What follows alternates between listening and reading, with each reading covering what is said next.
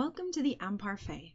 This is a verb tense which beautifully describes past events, past settings, or an action that began but was interrupted. When I was 5, yesterday it was raining. I could run for hours in those days. I was eating my sandwich when my mama always said.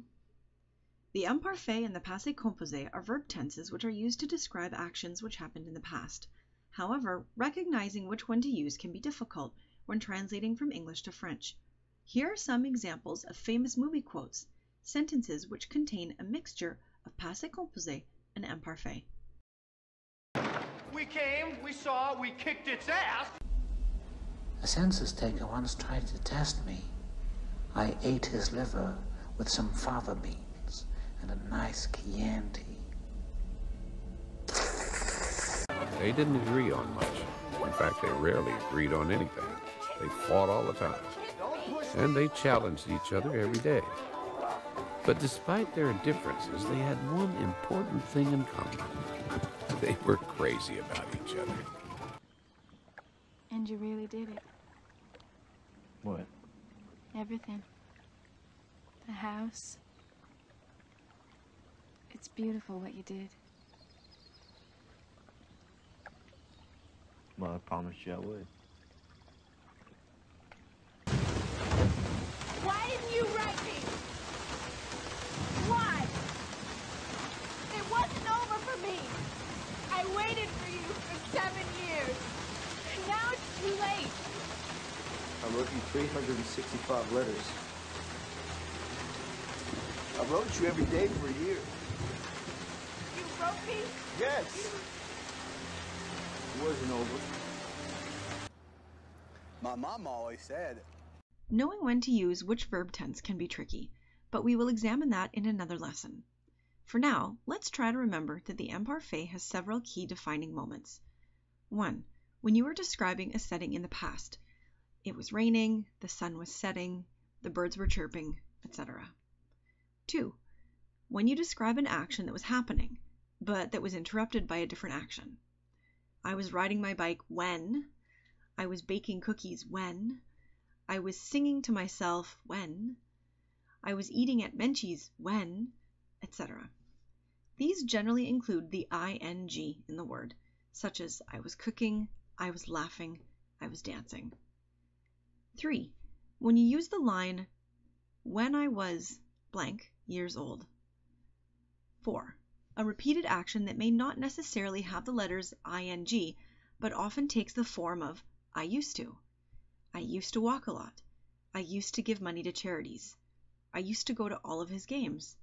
I used to shop there all the time. Conjugating the verb in French can be slightly tricky. The nice part about the imparfait verb tense is that generally, with the exception of reflexive verbs, there are only 2 words, the pronoun and the verb. The first part of the verb is the translation or the meaning of the verb. The end of the verb is where the sense of used to comes in. Here is an example. If I wanted to say I was singing or I used to sing, both would translate as je chantais. In this example, je means I.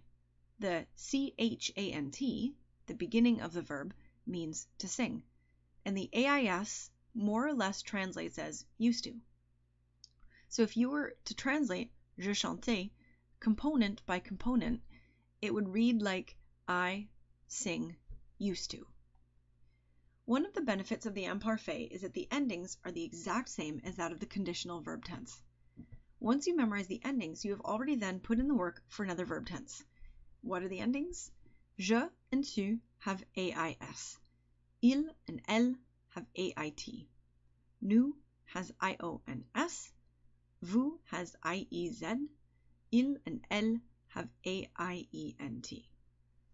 Knowing what the root is for each verb is a bit complicated. ER verbs are our best friends. We simply take off the ER, and then what we are left with is the root. For example, the verb parler, to speak. I would take off the ER in parler, and then I would be left with PARL. This would be my root. This is what I would add an ending onto. RE verbs are the next best thing. We take off the RE and then we are left with the root. For example, the verb rendre, to give back. I would take off the RE, and then what I am left with is REND. This is now the root that I will add my ending onto. IR verbs are a little bit more complicated to conjugate than ER and RE verbs. Instead of trying to remember a trick to conjugate IR verbs, let's now look at the general rule of how to conjugate verbs in the imparfait by using the present tense. Unfortunately, some tricks work better than others, and sometimes it's better just to follow the general rule or pattern. Technically, to conjugate the imparfait, the rule is as follows. Drop the ONS ending from the present new form of the verb and add the imparfait endings. Être is an irregular verb in the imparfait because the present tense nous sommes has no ONS to drop.